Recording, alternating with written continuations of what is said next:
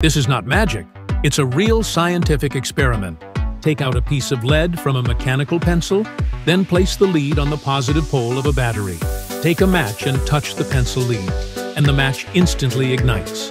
Put the matches on the table, then bring a magnet close to the matches. There's no reaction at all.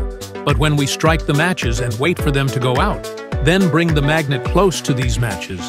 The matches now have magnetism and are firmly attached to the magnet.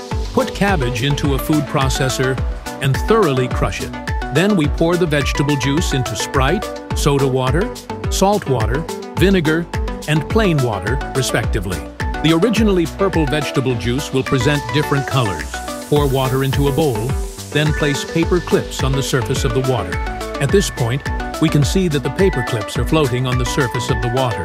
Then we pour dish soap into the bowl, and the paper clips floating on the water surface immediately sink.